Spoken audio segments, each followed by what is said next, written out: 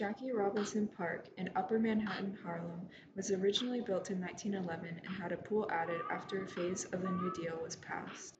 Through the addition of the large public pool, it promoted community among locals and invited those not in the neighborhood to join too. Taking a look at the district map, there are several forms of transportation such as the subway, several bus stops around the park, and highways allowing travel from greater distances. And right next to the park is located a city bike stand. Zooming in on the site, the pool house itself requires its own unique circulation in and around the site.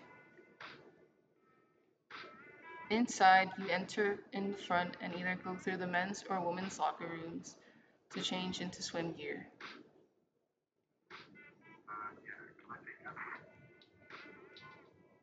In order to access the locker rooms, you must first pass through the recreation area. In the locker rooms, you'll change into your swim gear and get ready to head outside to the pool area.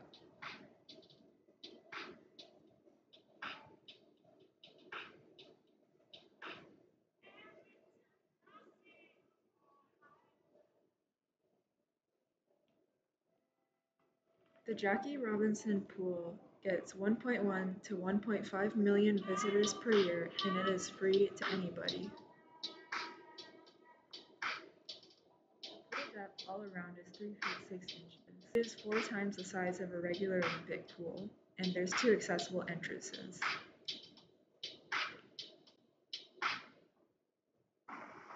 Outside, there is an entrance to the park with areas to rest and to walk a dog, but it can also be a shortcut between spaces, promoting quick movement as well. A fence on the edge of the pool allows people from the outside to look in, and stairs allow entrance to the park. There is a large population of the eastern gray squirrel in this park, as well as all other parks in New York City. The pace of the park itself is slower towards the residential area but quicker on the main road like is diagrammed. The spacing of the arrows also gives an idea of speed of the flow of cars, and the thickness of the line shows how dense it can get due to traffic. Thank you.